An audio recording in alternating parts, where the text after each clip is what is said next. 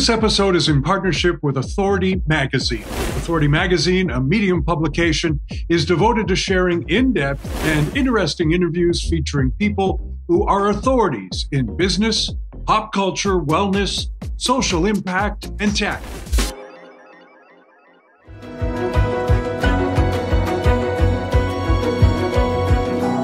There was a time when the names Chico, Harpo, Groucho, and Zeppo ruled the world of comedy. In fact, the Marx Brothers remain icons to this day, perhaps especially Groucho and his one-liners.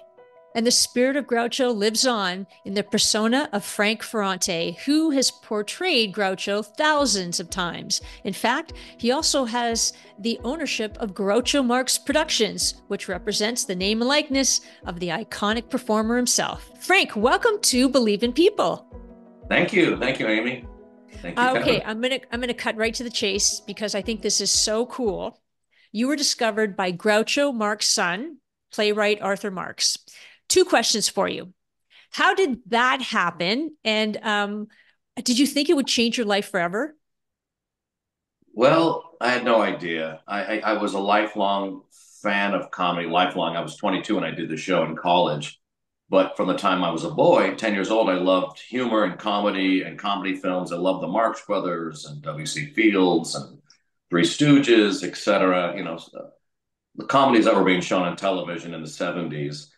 And as a student at the University of Southern California, I put on a one-man show as a senior project on Groucho Marx, An Evening with Groucho. And I performed it to my last weeks as a senior at USC. And I invited Groucho's family to see the show, Groucho's daughter, Miriam. I invited Groucho's grandson, Andy Marx, and Arthur Marx, who you reference. Arthur is a playwright, was a playwright. He's since deceased, but he was a writer and had a play about his father that had been tooling around the country and Canada. And they showed up. Arthur showed up, Miriam showed up, Andy showed up. Maury Riskin, who co-wrote Marx Brothers classic films like Animal Crackers, Night at the Opera. He was 89. He was in the audience. And it was horrifying and exhilarating, and I pulled it off. I was nervous and nauseous before I went on, but the show went well. People stood up at the end, and Arthur Marx said to me, if I ever do a show about my father again, I'd like to use you. And I thought, oh yeah, right. But also, I didn't sleep for 3 days. I was so thrilled by the mere thought that this could be possible.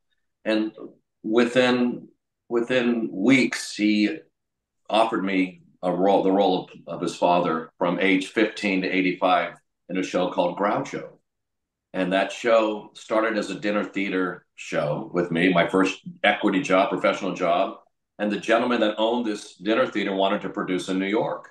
So within a year of the Kansas City production in dinner theater, I was in New York off Broadway. So a year and a half after I graduate, I'm in New York, I'm 23. That show plays for a year, and then it moves to London and receives wonderful reviews and awards. A great deal of affirmation was had. So it all came out of my love of humor and laughing at the Marx Brothers. And to answer your question, I had no idea that the trajectory would be as it was. And it was a thrill. And it opened many doors for me in terms of being a creative person in the theater. And that was almost 40 years ago. What is it, or was it, about that style of humor that attracted you? You're saying that this sort of, you were watching this sort of stuff in the 70s, but this wasn't 70s humor. And it's kind of slapstick, but there's a lot of wit in it. The writing is very succinct. It's very witty. It's very smart. What is it about that attracted you? And why don't we have humor like that anymore? Well, I was a pretty shy kid, like most kids, and I loved the irreverence, the boldness, and the brashness of the Marx Brothers. Groucho was an insult comic within the vehicles that he performed within, and I loved that they were wild and free.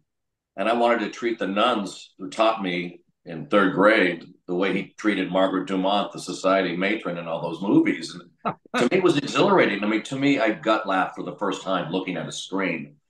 But you're right about the wit. Some of the jokes I didn't get, or the references. And as I got older and continued to watch and study and be exposed to more humor, I got it.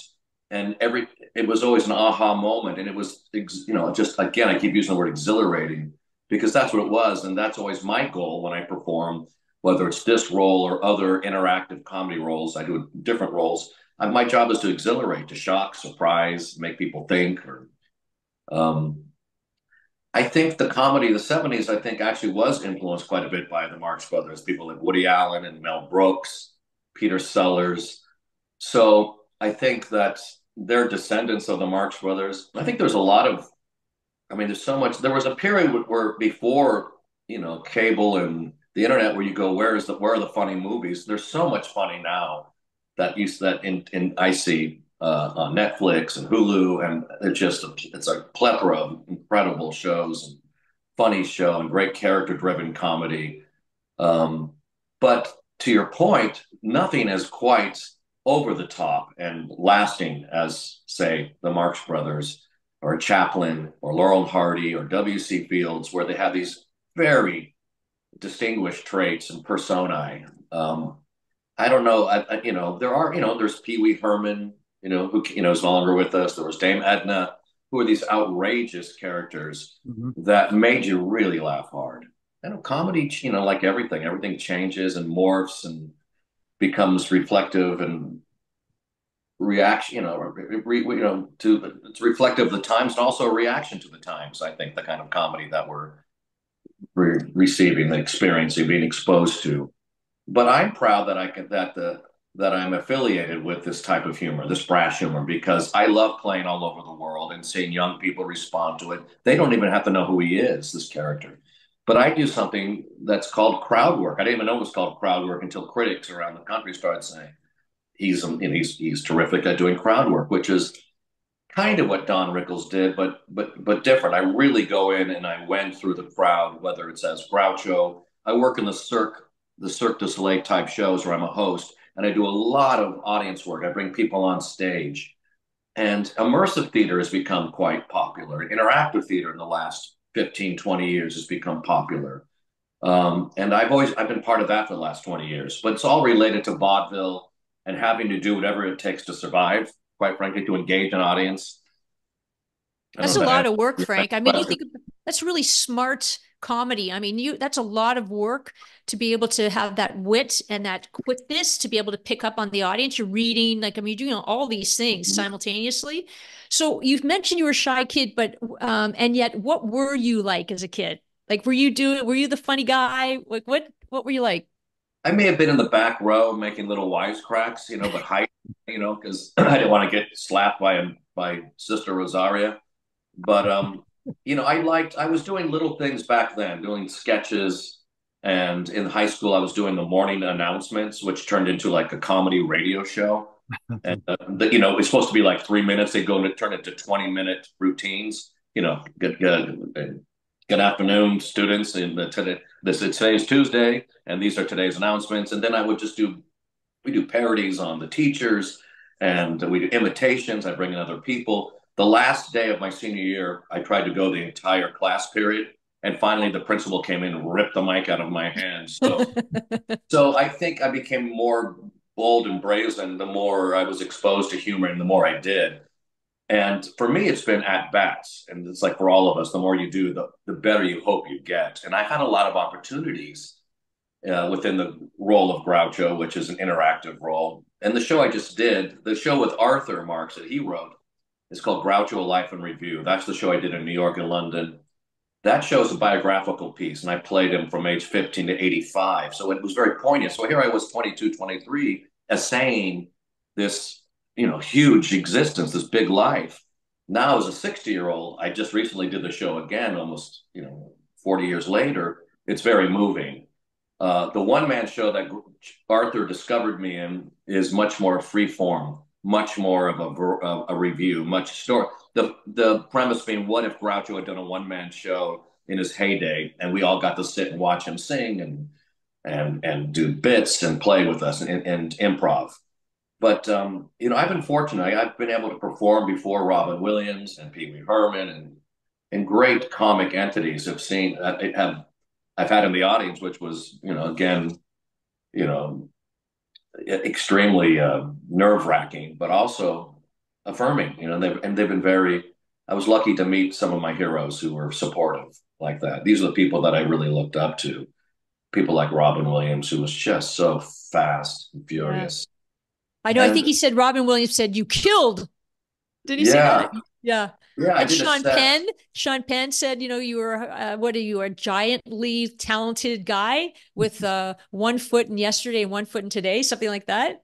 Like you Yes, owned it? yes, I did my research. you did. So I got to meet some really remarkable, talented people. And when you're a freelancer, you're out of work a lot, and you don't know like I don't know when the next big job is. And I've been doing this for 40 years. And Hmm.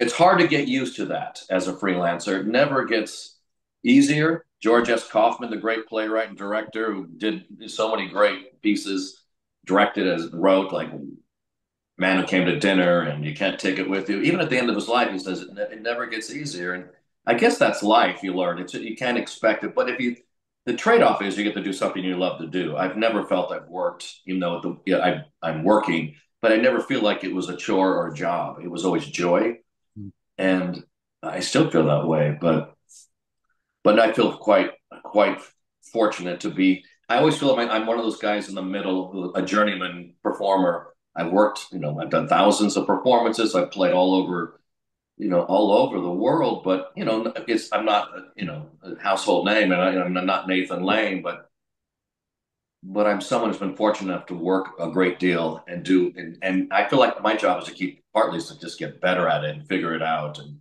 it's been more about from the time at 22, I did it because it felt good for me. It was good for my ego and my spirit. But now I love certainly affecting the audience, getting, knowing that someone is, at 3 a.m. could watch PBS and my show might be on and they may be depressed and maybe they'll be elevated for a moment. That to me is really satisfying to hear from people that's the power of, of television and the internet.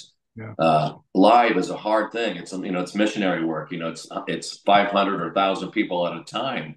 It's a whole different thing, and that's great and that's special. It's ephemeral, and only those 500 or 1,000 or 1,200 people are going to experience that particular moment, of course. And then it's in the ethers, and that's kind of a challenge to live with as a stage guy. I'm a live performer basically, though I've done a few little TV film things.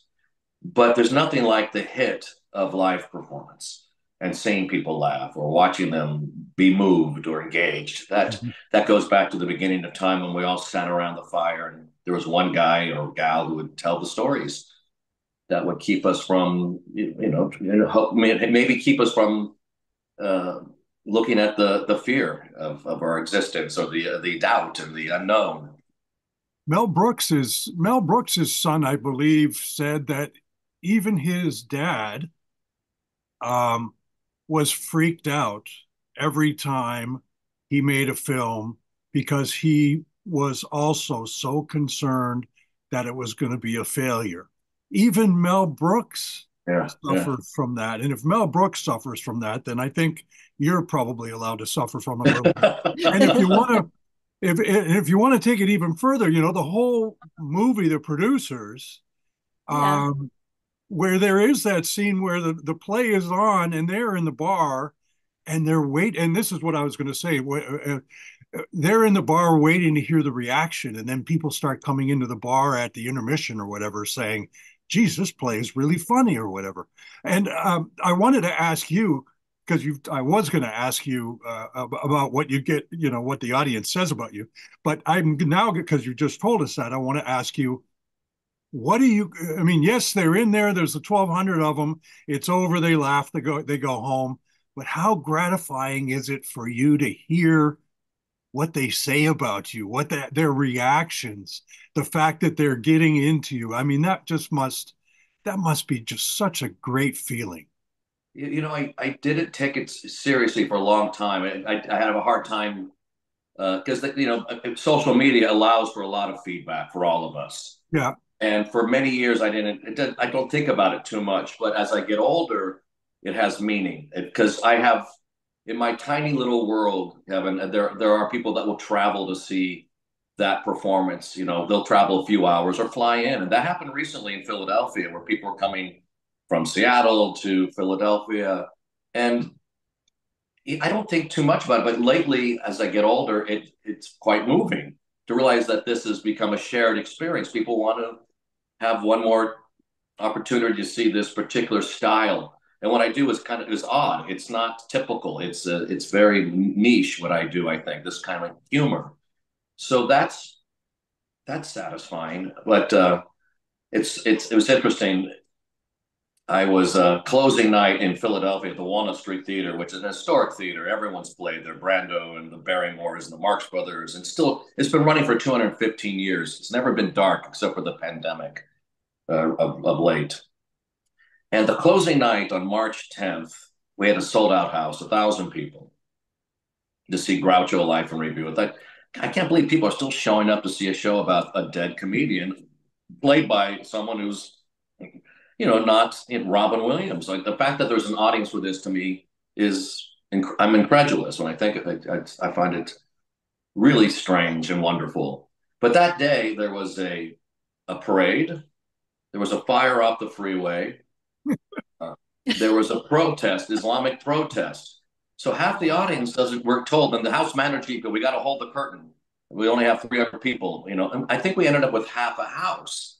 And that's the nature of the theater. You're at the mercy of the gods. Weather, it snows, you don't get a crowd. If there's a World Series or a Super Bowl, forget it. So after that last performance, I said, I need to start working on TV and streaming projects, I should say. And I really had that moment in March. I have to make a shift because, 40 years is a long time to be at the mercy of it all, And I remember the first time I worked in Kansas City in that dinner theater 40 years ago, the Royals were playing what was it? Maybe the Cardinals. It was the World Series, right? Does that make sense? It was, and people would bring in little TV sets, back in the day in the mid 80s, and they were watching television while I'm up there, waxing poetic about, the death of my brother Chico. And I remember I did a line where I'm playing old Groucho. I go, Chico died today. That's, Chico's the oldest Marx brother. And as Groucho, I'm going, Chico died today. And someone goes, yes, yes, yes. We're watching, the Kansas City Royals just knocked in a run. So that's the kind of stuff you're competing with. And it's, there's so much that we're competing with now in the world. It's tough. People don't want to go downtown anymore in big cities. That's why there are more matinee performances you'll see over the next years and months. If you have an 8-show week, half of those shows will be matinees, Wednesday, Thursday, Saturday, Sunday, because the theater going audience is generally older, and no one wants to go downtown Philadelphia or Chicago or New York or San Francisco or Seattle or LA at 11 o'clock at night coming home. So right. That's a good. There's a lot. And Frank, with that transition, so and actually, I actually pronounced Chico. So I didn't know that. But question for you. So what did you do during the pandemic? Well, after crying for a year and a half, no. What I did, what was useful was that my partner, Drea Weber, and I edited some footage of my one-man show, Evening with Groucho. And that was taped in 2017 at the Cincinnati Playhouse, a great playhouse, regional theater in the States. And we had 4 performances, 3 camera angles. So it had sat there for 3 years. But we're never going to do this. And she said to me, why don't I edit this for you and you can sell it as merch after your shows? And then she started editing. I said, no, this is going to wind up on PBS, I said. And she said, don't put that pressure on me. And Drea has directed my show on stage, and she's directed ultimately she directed the filmed version. So that's what we did. We put together this and produced this thing from scratch. It was just, people use the word manifest, but I was determined to see this happen. And so I was able to find a distributor. I raised the money. It was, and I hired someone to reach out to the PBS station. So the pandemic was about producing a television special, which is still running on PBS and will be for the next couple of years. But it rolled out 2 years ago this month, and I'm so proud of it. It's in 80% of the countries, but out of nothing and desperation and all of us lost our money. Anyone in the theater got wiped out because we didn't work for 2 years. That's right. And so whatever savings you had for most of us was depleted. And it hasn't quite come back. So when you do a show like this, all of it adds to, hopefully more interest in supporting arts and artists and creative types. Hmm. And so that's what happened. It, it doesn't change. You can't quit. I became very close friends with Hal Holbrook at the end of his life, and he was a great inspiration for me. I saw him when I was in college when I was developing the Groucho show. I didn't know what a solo show was. Who the hell knows what that means when you're 19 years old? I'd seen a Groucho show. I saw Arthur's show in a nascent stage, but so I saw Hal Holbrook play Mark Twain in his acclaimed, one of the greatest actors of the last century in this acclaimed production. It was on television in the 60s. 20 million people saw it. He was still working until he was 92 years old. And we became friends. Years, about like I said, 8, 9 years before he passed, he came to see me in a show around 2015. And my point is, what he said to me is, he said, keep it going, keep it going. And I know what he meant, because it's going to be like it is for any of us who, I don't have a lawyer, or a manager, or agents, or a team. I'm the team.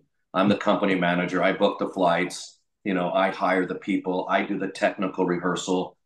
And Hal Holbrook understands what that means. He's played the tiniest towns, and he's played, like I have, New York and London, but I played Paducah and Altoona and Dubuque. I play all these places. Right. And, I like meeting people, and I kind of I have a different understanding of what goes on in the country because of all the travel I've done over the decades. Yeah. And I understand why we are where we are politically, because I've been in Michigan and Ohio and Pennsylvania and you name it. I get it.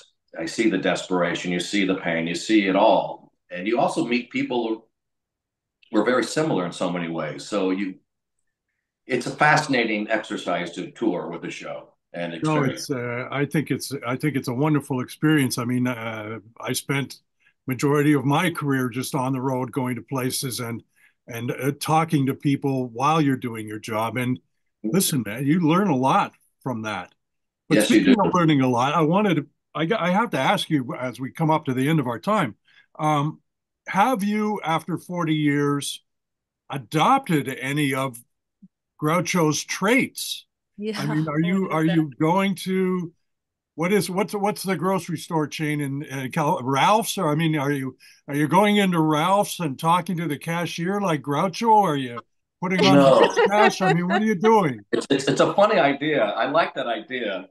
But you know what I did learn from him, Kevin? I love we could use more of that, actually. I would love it if someone came loping through, Pavilion Bonds Market and was doing Groucho. But I really did pick up his love of wordplay. Yeah. I love words. I read a lot when I was a kid because I wanted to learn more about everything, because he was so witty. And he, a great artist can inspire you. And that's how I see him. He's one part of this. It's a nice folk. It's a wonderful through line in my life, my involvement with that role. But it's led to me as a director. I've directed a play that became a Pulitzer finalist. That happened because of Groucho. Wow. That's because great. that's all. And it sounds like I'm surprised by it. I never think it was bragging, because I can't believe these wonderful things have happened. But I thank Groucho for it. So I don't go around imitating Groucho at Ralph's Market in Pasadena. But I realized how much he loved what he did. He never quit, like Hal Holbrook. He only stopped when he could no longer stand and remember. But 92 years, that's a long time to be doing he did the show for 63 years. Wow. Groucho didn't stop until he couldn't walk. Even then he was performing. So I think I learned a lot about words, wordplay, appreciating literature, and dedication. He was really dedicated to what he did. And That's Well, where I you feel. sure are, Frank. I mean, Thank really, you. Frank. You received a star on the was it Palm Springs Walk of Stars? Yeah, that was fun. Yeah, That was fun because it was a party more than anything, because the Marx family was there and my family was there. And it was the first kind of little honor little ceremony they'd done since the pandemic. So people were outside finally. nice. That was meaningful. And I got to represent, in a way, theater performers. And it was nice to have that kind of tip of the hat from Palm Springs. And I just felt I was representing, because theater folk don't get it like, others may. So that made me feel good. It's great. Well, I guess it's time to say I would never join a club that would have me as a member. But we are very grateful that you've taken a half hour to join our club today, Frank. And what a great conversation! And we all grew up watching the Marx Brothers on Saturday morning, Right. along with the Bowery Boys and all these other sort of things. And I mean, they still do resonate. And thank goodness there's someone out there who's still making it resonate for us. And thank you for spending your morning with us here on Oh, Believe in People. thank you both for spotlighting me. This has been a real treat, Kevin. Yours. Hello, I must be going. I figure you can't do well. I can't leave you with the last Groucho line. Although I think more like, well, Rochester, but Oh, that was Rochester. somebody else. Oh, that's good. I That's love good. Jeff Benny. But then again, I love all those. Again, another great persona. All that specificity counts. So thank you both for your Thank you time. so much, Frank. We really appreciate your time. My pleasure. Thank. That was delightful. And it's funny the Marx Brothers will live on forever. And it's great that Frank is right there keeping it all current for us. So thanks. I know. I'm so glad. And I hope people too from this really kind of revisit, if they haven't, the Marx Brothers and Frank and what he's doing, because wow, if you see him on stage, which I'm going to see him live, I've seen lots of clips, he is exactly like Groucho. Like it's mind blowing. And I think he was also doing some voiceovers for SpongeBob. Anyways, he's a super talented guy. And so we yes. didn't ask him our usual question, which is why do you believe in people? But I think he kind of answered it all the way through. He did. Anyway, if you found this conversation inspiring and you believe in people, then why don't you subscribe to our podcast, Believe in People? See you again next week. Thank you. Thanks, everyone.